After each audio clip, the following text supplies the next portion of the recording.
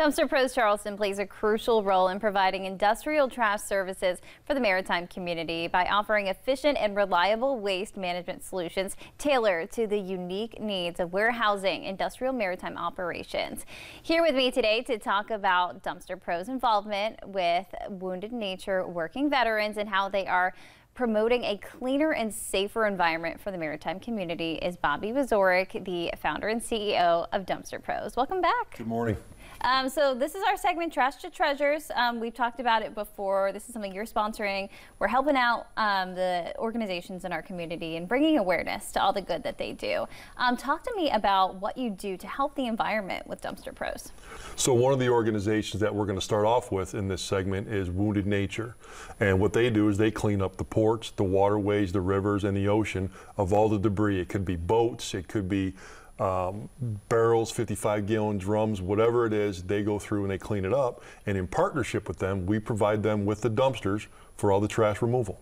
I can guess that you guys have a big role in you know, caring for our waterways, caring for an environment, dealing with all the trash that you deal with.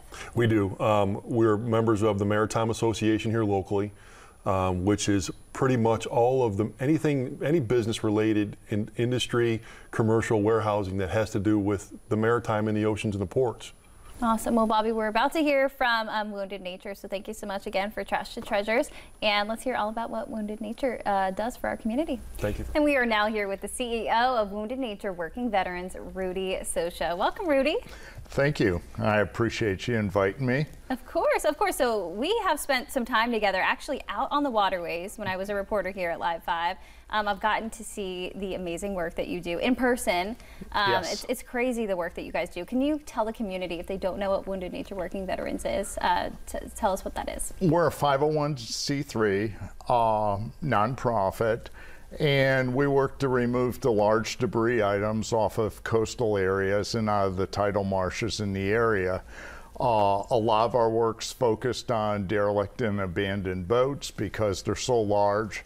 Every time we pull a 30-foot sailboat out of the coastal waters, it represents about 9,000 pounds of fiberglass, lead, and debris items that really just don't belong there. And usually these boats start breaking apart and then they end up poisoning and contaminating the seafood stocks that are right around it.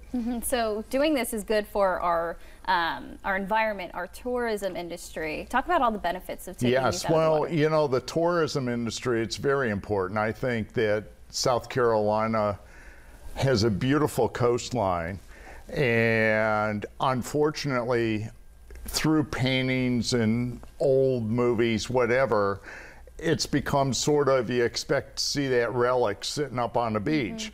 Well, back in the day, they used to build wooden boats, and it really didn't contaminate the whole area. Now they build fiberglass boats. The interior's made of foam.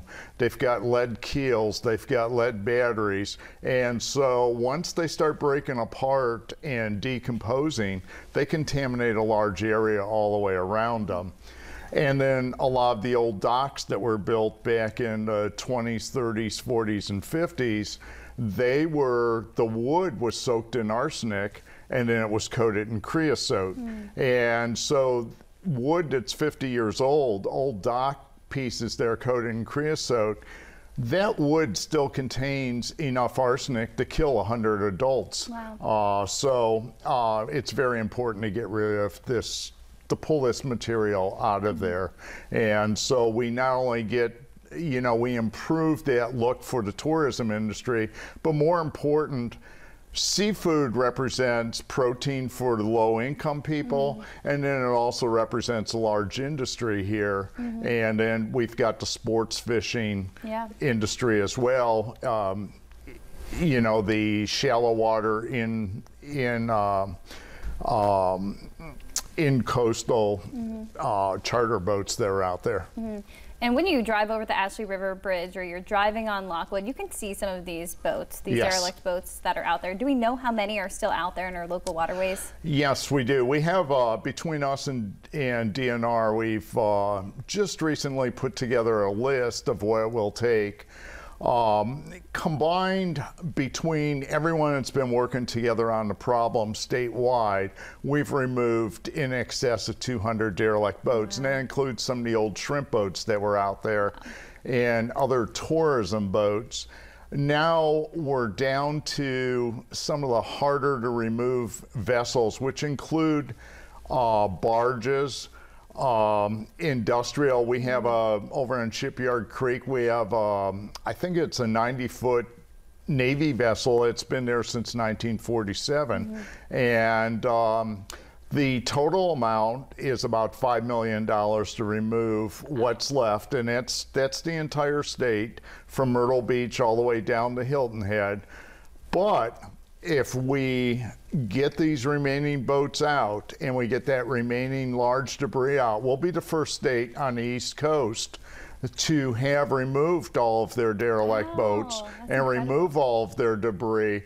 So we're kind of, I want to say we're very close, but $5 million is a lot of money to go ahead and find someone that's willing to donate the money and be the key sponsor to get these boats out of there. So the community can help by donating. The community can always help by donating. Money's always our biggest holding. That's the thing that keeps us from moving forward, is there's plenty of stuff out there for us to remove, but it does cost money, and that's why we really appreciate Dumpster Pros. There's been many a times that if it weren't for Dumpster Pros donating their boat and the landfill supporting their efforts, we wouldn't have been able to get a boat out in this process of removing those 200 boats that were done statewide. And how can people donate?